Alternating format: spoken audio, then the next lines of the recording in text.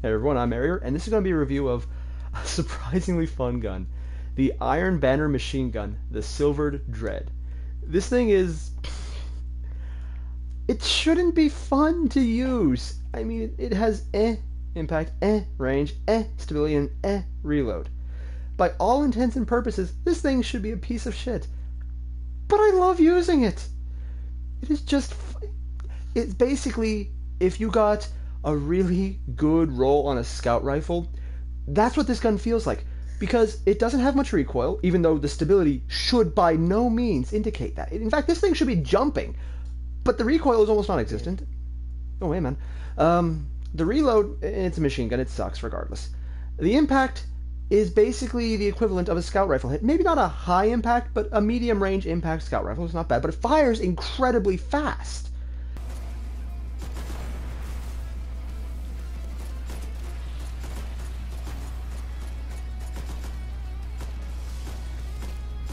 Almost through this. Keep fighting. I haven't even upgraded this all the way, and I really don't care about the perks except for Field Scout. That is awesome. Braced frame, because that'll be counteracted by a Field Scout, because I'll not even worry about the magazine. I actually love the accurized ballistics because it keeps everything in a tight clump grouping, and it has a nice little buff on both the range and stability. Life support is Spray and play actually might be useful because it'll help the reload speed, but that's personal choice. I still wish it would someday roll with a Firefly on machine gun, but overall though, this gun it's fun to use. It hits like an autofire scout rifle that fires absurdly fast. It looks good to aim down the sight. It has a decent scope, which is weird because it's a scoped machine gun. Why does it have that? I don't know. It has the Iron Banner aesthetic. It looks like something out of World War I. It looks like something that will tear you apart. And then it delivers by tearing people apart.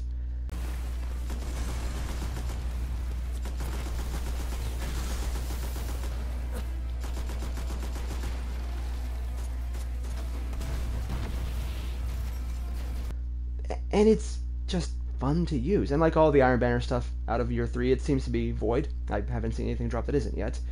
Maybe that's just my luck, I don't know. It's just a fun gun to use. I've been making a point to run with it at Archon's Forge, and just a few hits, it's incredibly accurate at range. These stats are very deceiving because for how it actually plays, it shouldn't be nearly that good. But it is. And I just like using it.